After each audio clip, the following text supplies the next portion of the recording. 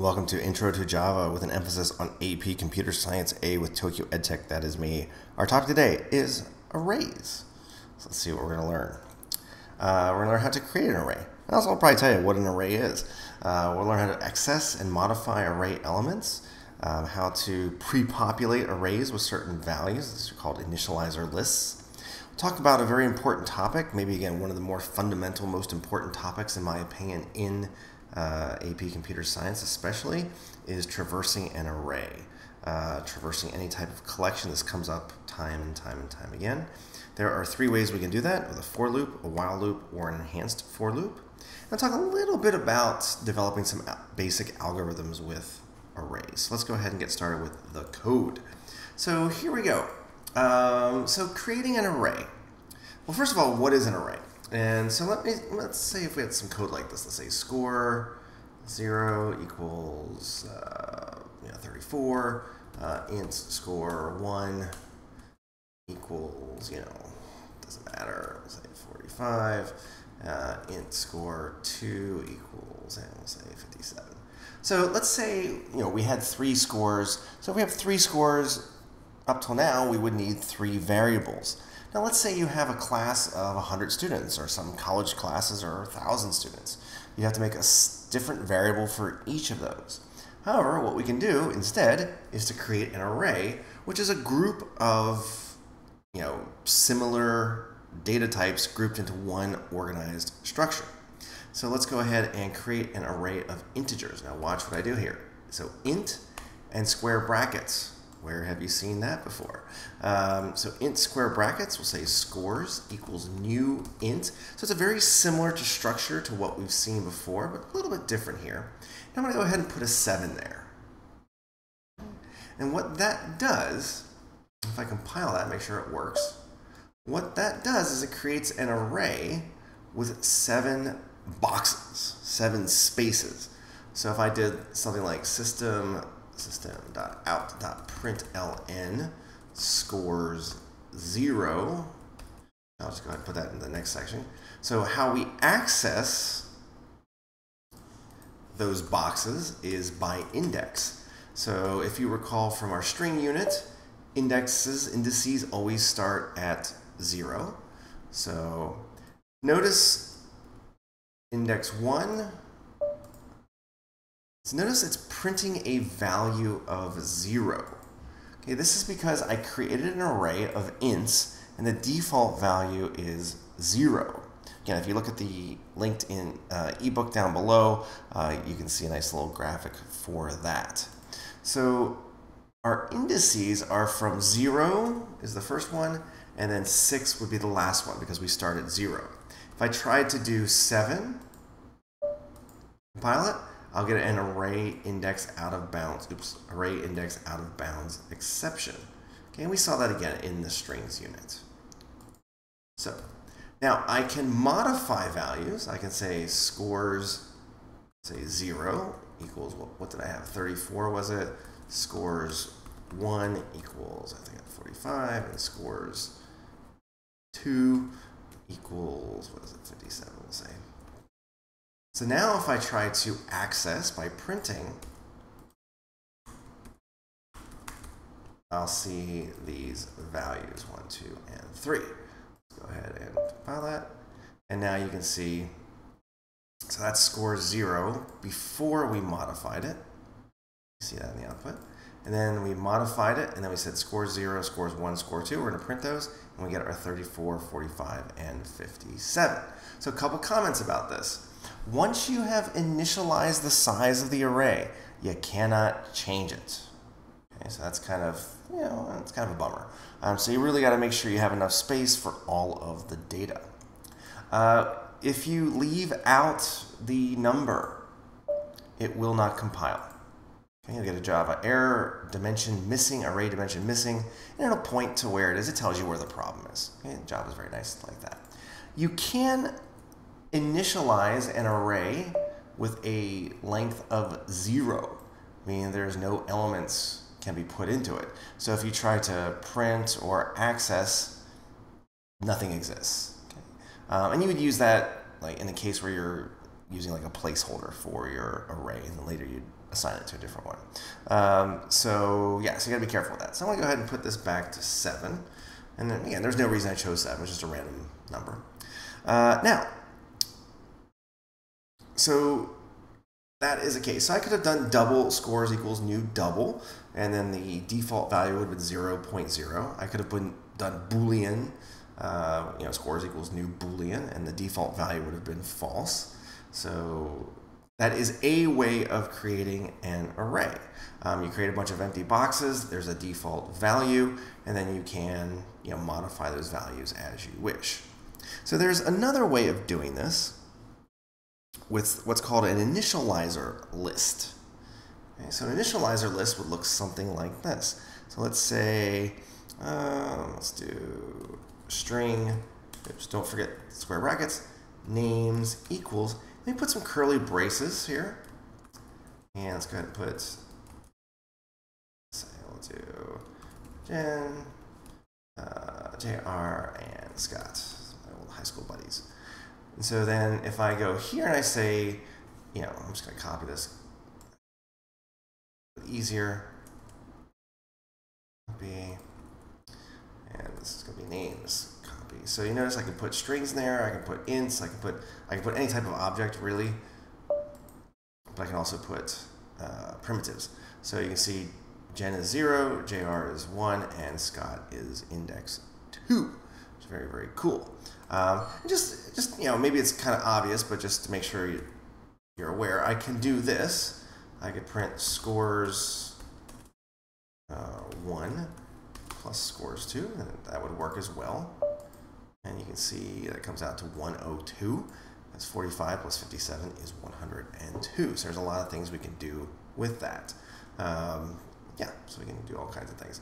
So I think that's pretty good. So you can either create an array with default values, you can create an array with kind of pre-populated values, but remember you can't change the size. So in this case there are 3 items, I cannot add a 4th item. I cannot change that size. So traversing an array, this is where it gets a bit more, I think, useful. So I'm going to go ahead and do int ages equals, and we'll just put a bunch of ages in here. Let's see, 17, 22, 19, 31, and 27, for example. So what we want to do is we want to iterate through each one of these things. So just like we did with strings, it's going to be for int I equals 0. I is less than. So what we're going to use here is ages.length. And then I plus plus. Notice there are no parentheses here. If this was a string, we would use parentheses, but it's an array, so the length. In this case, the length is 1, 2, 3, 4, 5. So this is index 0, 1, 2, 3, 4, and the length is 5. So what we can do is int age equals ages I. And you'll see this pattern over and over again. System.out.println age, just like we saw it with the strings unit. And if I compile this and run it, you'll see that all 5 were printed in the order they are in the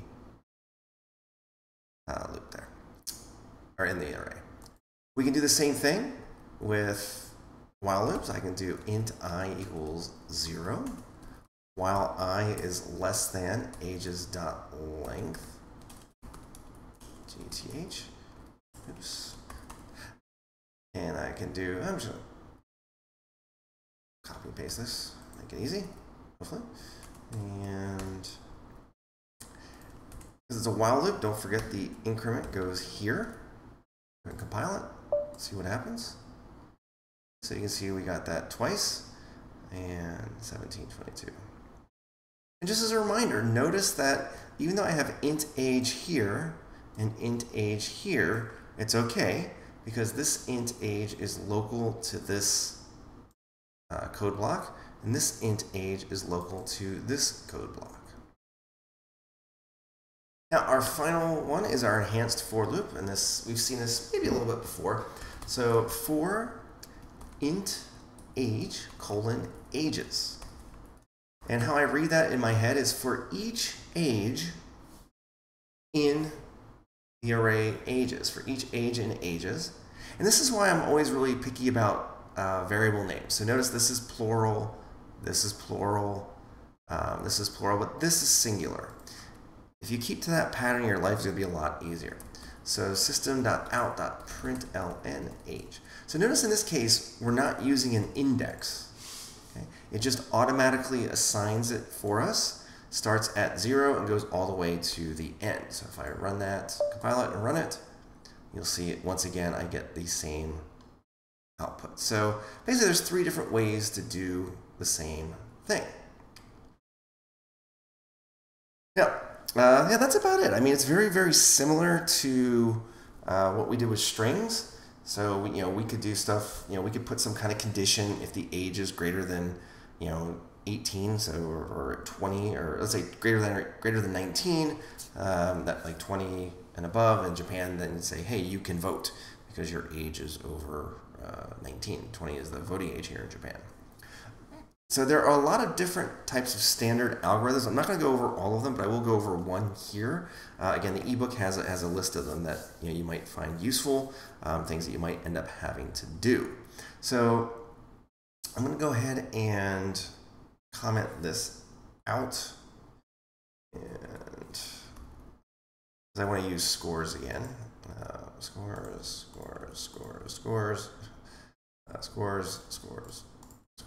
and scores. Let's go ahead and do that. So let's say we have a list of scores, or an array, sorry. That's plural equals. And let's say we got 45, we got 85, 75, 97, good score there, 23, not so good there, 76. And so what we want to do is we want to find the maximum value in this example. So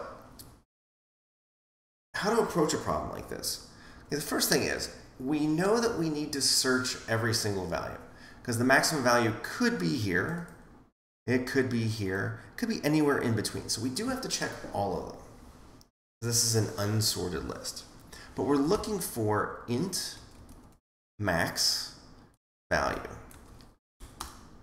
So what we would do here is we would go ahead and say, well, we know that it could be here. So I'm going to say scores 0. And then I need to iterate through. This is what we're looking for. Then we're going to iterate through, just like we did above. So I'm going to go ahead and use a for loop for int I equals 0. I is less than scores.length, I plus plus. Again, this should just be basically ingrained in your brain. So then we're going to go ahead and get an int score equals scores I. And again, you could skip that step if you know what you're doing. And so then what we're going to do is check. So if the current score is greater than the max value, then we set the max value equal to the current score. Hopefully that makes sense. We do system.out.println max value plus max value. Go ahead and compile that. Okay, so you see variable I is already defined because up here I have int I equals 0. So I could just take this out for now, or I could change it to j, whatever is better for you. You can see here it says max value 97. So just one thing about this. So we've got 45, so the max value is 45. So I equals 0, score equals scores I, which is 45. Is 45 greater than 45? No. Okay. We come back around, we look at 85. Score is 85. Is 85 greater than 45? Yes, it is. So we change the max value to 85. Come back around, we look at 75. Is 75 greater than 85? No, it's not. We come back around. Is 97 greater than 85? Yes, it is. We swap the value, so max value is now 97. We go look at 23, not greater than. Look at 76, not greater than. So this is a pretty good solution. The only difference, the only change I would make here is that we have score 0. We know that there's no way score 0 can be greater than score 0. They must be equal, just by definition. So to make this just slightly more efficient, instead of starting at 0 here, I would start with 1. Again, with a fast computer, it's not going to make a difference, but just you want to be as efficient as possible. We still get the same result, and but we know our code is definitely more efficient. Now again, in the ebook there are multiple different types of algorithms you should try to familiarize yourself with.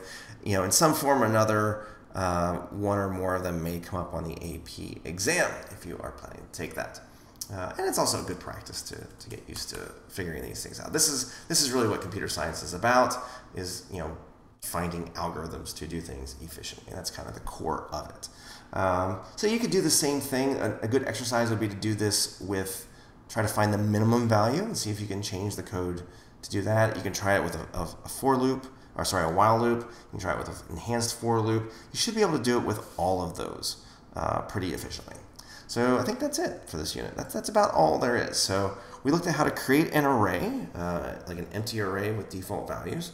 We looked at accessing and modifying array elements. Talked about initializer lists, which is pre-populating the data. Traversing an array using for, while, or enhanced for loops. And a little introduction to developing an algorithm. So you're kind of, what do you look for first? What are we looking for? What is the condition where we would change it? And just kind of work your way through that kind of in your head a little bit. So yeah, that's it. Thanks for watching.